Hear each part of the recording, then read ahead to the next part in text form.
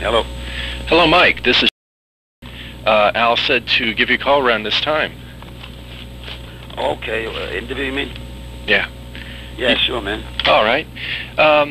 Yeah, I basically, we're real excited about the Ron Griffiths thing, so I wanted to ask a few questions about that to start off.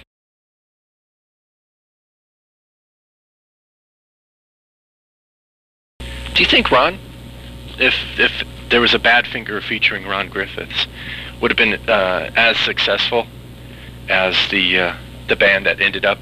I would think more so. The original band, you know, as you know, was the Ivies, and of course Ron played on Come and Get It. He was in Badfinger, and that lineup would have gone a lot further, I think, you know.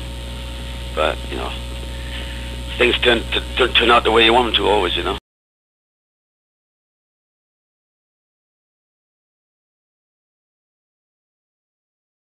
Basically, how did he get around to participating in these recordings? Well, he came to visit me from Wales. I mean, from England. And he stayed with me for 2 weeks. Mm-hmm. And it was the obvious thing to do, wasn't it? So it was like, hey, you know, you want to join in type of thing? Yeah, I rubbed some vocals off and put it on. Right on.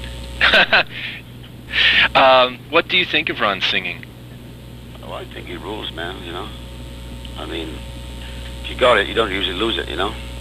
Yeah, that's true. And he didn't. He took care of his voice probably, too. Oh, yeah. Well, what about his bass playing?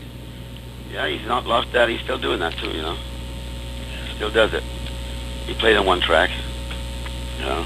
Has Ron actually, have you seen any change, like, from the past? I mean, has he gotten better as a bass player or better as a singer? Well, it's the same, you know. It's just the same. you know, it just sounds like him, you know. Yeah. He was one of the best singers in the band, you know. And it just, you know, it just works. Right on. Did he collaborate or offer any suggestions on the new material? Yeah, we messed around with some lyrics, yeah. You know, chopped and changed a few things. You know, I just basically had fun, you know. Do you think Ron, if there was a Badfinger featuring Ron Griffiths, would have been as successful as the band that ended up? I would think more so. The original band, you know, as you know, was the Ivies, and of course Ron played on Come and Get It. He was in Badfinger, and that lineup would have gone a lot further, I think, you know. But you know, things turn out the way you want them to always, you know.